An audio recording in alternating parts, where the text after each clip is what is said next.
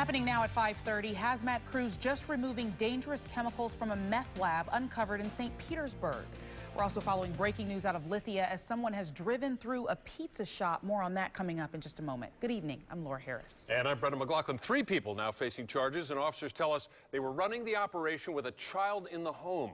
A search warrant leading to today's bust inside a mobile home on Haines Road in St. Petersburg. Authorities and hazmat crews on scene all afternoon. ABC Action News reporter Serena Fazan is monitoring the situation and joins us live with the very latest. Serena? Hi there, Brendan. You know, it's very surprising because just half an hour ago, this whole area was just swarming with investigators and detectives, and they were here to serve a search warrant at this trailer right behind me. And inside, they say they found a meth lab. No, not a place I want to stay. Definitely not a place I want to stay.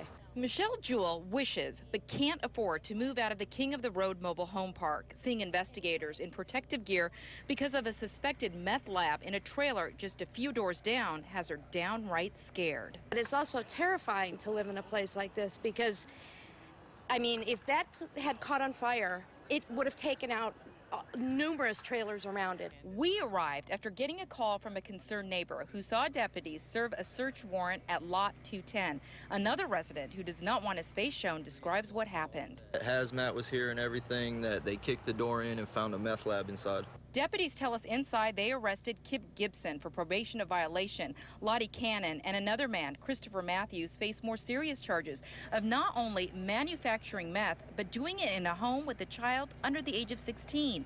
And while investigators can't discuss what tipped them off, they want people who live here to feel secure. Our detectives were able to obtain all of the evidence that was inside the home today. Residents around this area should not be concerned at this point in time. Michelle and many of her friends say it's difficult to feel safe when a crew of more than a dozen sets up a tent with high-tech gear, calls out for a medic, and even uses an industrial-sized fan to clear out tainted air inside the trailer. But the neighbor who didn't want his face shown says this is just the reality of the world we live in. I've seen news stories where it happens in million-dollar houses.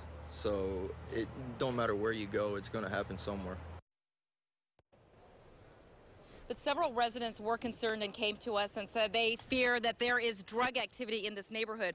We took those concerns to the sheriff's office. The sheriff's office says that they will look into it, and we, of course, will stay on top of it. Reporting live from St. Petersburg, I'm Serena Fazan, ABC Action News.